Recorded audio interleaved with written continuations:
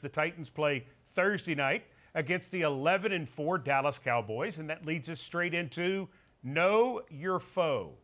The Cowboys coming off a big win over the Philadelphia Eagles, 40-34. Let's start with the quarterback, Dak Prescott.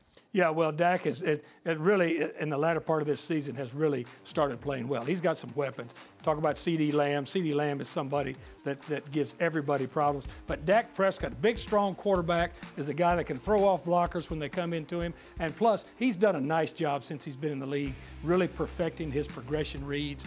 He's the leader of this offense. Yeah, they've certainly got some weapons. You just saw T.Y. Hilton make a catch. He's just joined them, and Dak is a big guy who can run. Speaking of running, the two-headed monster at tailback, Zeke Elliott and Tony Pollard. Yeah, this is going to be very, very important to be gap sound and physical against these guys. You know, Zeke is the guy that they lean on, but Pollard is a real great addition to this running game. Pollard has got speed. He's also a very, very strong contact balanced runner. Both of these guys, this two-headed running attack, Mike, is going to be a big, big issue if you're not gap sound and you don't group tackle. And they run every play with both backs. Absolutely, they do. And they just get their people on the field. And what they do with these two backs is they can both really take it the distance, either one of them. But when Pollard has the football, you better catch him before he gets started. All right, let's turn to defense and the unbelievable Micah Parsons. Last year as a rookie, 13 sacks.